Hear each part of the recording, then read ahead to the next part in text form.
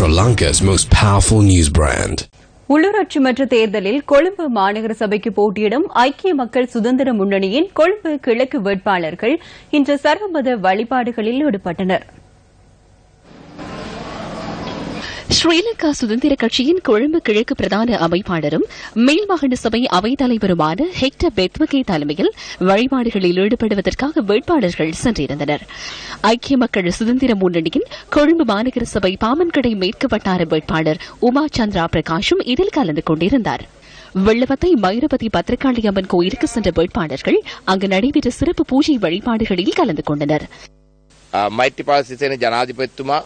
ஜனாதிபதி மைத்ரிபால சிறிசேன கொழும்பு மாநகர சபைக்காக கொழும்பு கிழக்கு தொகுதிக்கு நியமிக்கப்பட்ட வேட்பாளர்கள் அனைவரும் ஊழலற்ற மக்களின் அபிமானத்தையும் கௌரவத்தையும் பெற்றவர்கள் என்பதை நான் இந்த சந்தர்ப்பத்தில் தெரிவித்துக் கொள்கிறேன்.